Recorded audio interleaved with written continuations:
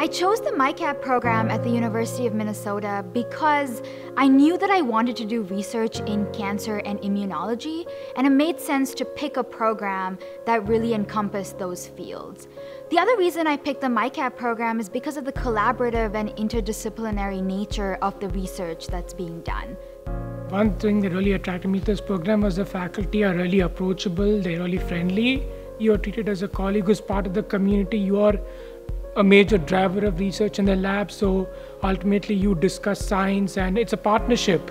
I see myself becoming a principal investigator and running my own lab, and I feel like that has been a priority from the administration and the faculty in the program, and they're invested in helping me achieve that goal.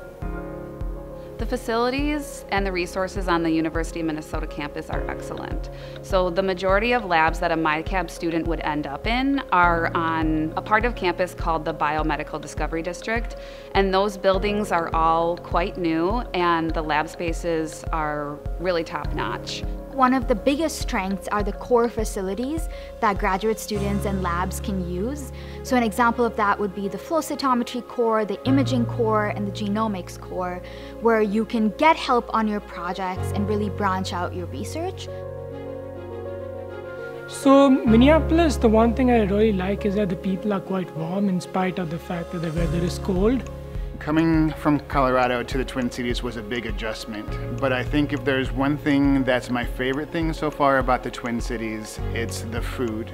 The restaurants here are fantastic, and my girlfriend and I are big foodies, and we've really enjoyed it so far. I like to bike, I like to hike, I like to ski, and I feel like I can do that really easily here.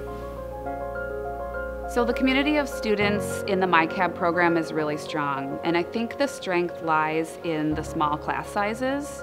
I also think the relationship between classes in the MyCab program is really strong as well.